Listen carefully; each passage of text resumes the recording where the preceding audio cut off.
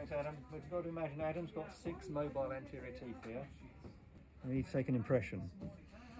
So if these teeth are mobile, we're worried they're going to come out in the impression material, so we need to take 2 separate impressions in one go. So we're going to talk you through that now. So what we need for this, we need one of these retractors. This is really important. If you haven't got one of these, this technique's really difficult. I'll just show you how this goes. Most people probably know. You put this in, and the aim is to retract the upper lip so you can see the labial sulcus. So we're going to use one of these today. We're going to use a tray that we already checked fits. So as always, check the tray fits, slide it in. Now what we want to do is be able to see these 6 anterior teeth. We don't want the tray in the way. So what we do is we cut the tray back. So you have a big burr. It's really coarse. So we weren't quite ready for this because the foot control is in the way.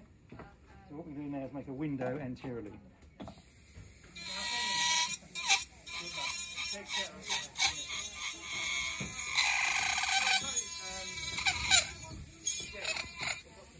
If you don't use a coarse burr, it will block.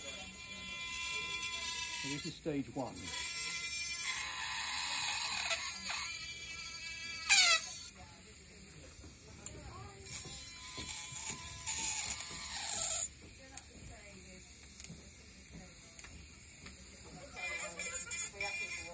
And now go to the patient. Let me show you what this looks like. So, turn the face back towards us. We tie the tray in, mind the sharp edges. And now you can see we've got a tray with a big window. So those teeth are now not covered by the tray. That's where we start.